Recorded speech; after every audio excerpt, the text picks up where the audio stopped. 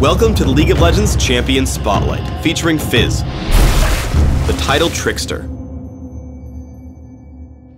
Fizz is a tricky melee assassin and fighter.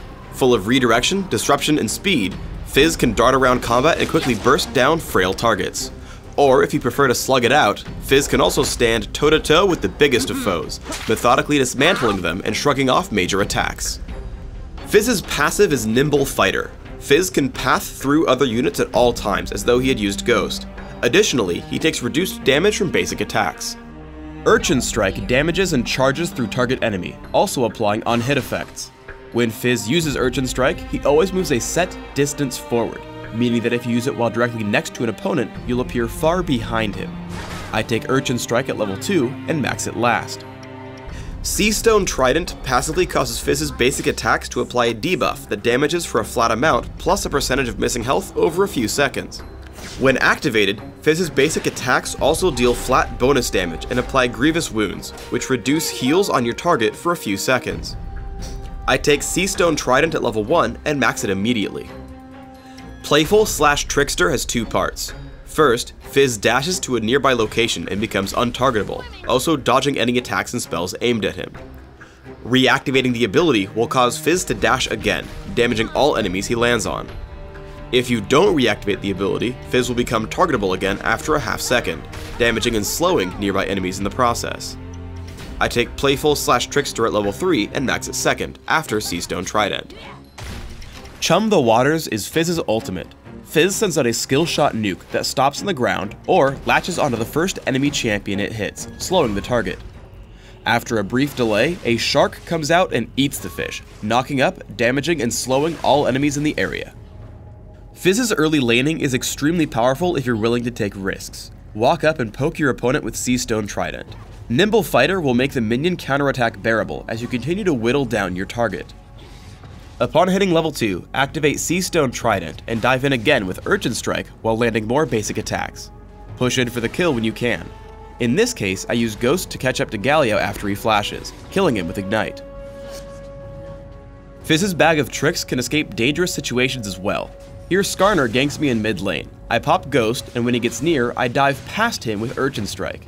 I make my way to the brush, walk to the wall, and hop over with Playful/Trickster, making it to the turret alive. Good reflexes can also make or break a great Fizz player. I fight Galio in mid lane, pushing in with Urchin Strike and Seastone Trident. When he turns to cast Resolute Smite, Playful/Trickster dodges the attack and then damages him further. I pull back away and ready my next offensive. I see him ready another Resolute Smite and dash into him with Urchin Strike, dodging another spell and dealing more damage. Eventually, Riven comes in to gank, so I run in, dodge to the side, and dive in with Urchin Strike and Seastone Trident for the kill. In teamfights, try to find squishy targets first. As a fight erupts in mid lane, I first dash through Galio with Urchin Strike. As Graves come in, I get behind him with Playful/Trickster. I let the slow hit him so that he can't dodge Chum the Waters. After taking him down, I head up towards Skarner and Sona. Using Urchin Strike, I head in on Skarner and tag him with Ignite so he will die underneath the turret. Once the turret tries to shoot me, I dodge outward with Playful/Trickster and take down Galio with my team. Another teamfight breaks out in mid. Once again I dive onto Graves, taking him out with Seastone Trident and Urchin Strike, and an Ignite to finish the job. After that, I head back in toward the fight and look for my next opponent. I push away Sona and head back in to attempt another kill. I dive onto Galio with Urchin Strike and Playful/Trickster, but he saves himself with Bulwark. I Urchin Strike onto Sona to run away from Skarner and the enemy Fizz. I keep trying to escape using my abilities and make a run for my turret. When Skarner shoots out Fracture, I dodge it with Playful, and let Fizz drop to land the slow on Skarner. As he continues chasing, I tag him with Chum the Waters, which causes him to die to Soraka and our turret. Galio then flashes in to take me out, but I've outranged Resolute Smite, and as he enters the base, I hit him with Urchin Strike and Seastone Trident for the kill. Urchin Strike can be used to kill enemies beyond your primary target. I see Graves get low, and dive onto Nocturne with Urchin Strike, which places me behind him and in range of Graves for the kill. Playful/Trickster then allows me to pick up Nocturne for another kill. Chum the Waters takes down Ramus, and we start to capture the windmill. Fizz's front-loaded burst allows him to take out squishy enemies easily. I dive Graves with Urchin Strike, dodging Buckshot. Playful/Trickster dodges both the turret and his smokescreen, buying enough time for Lee Sin to close in and help pick up the kill. Playful/Trickster also allows Fizz to dodge localized spells, like Crowstorm. Fiddlesticks attempts to kill me from the brush, so I dodge away and then come back in when the ability ends. I continue to poke at him with Seastone Trident. Then, when he casts Dark Wind, I dodge with Playful/Trickster and take him down. Because Fizz has so much burst, you can take out opponents before they can react to you.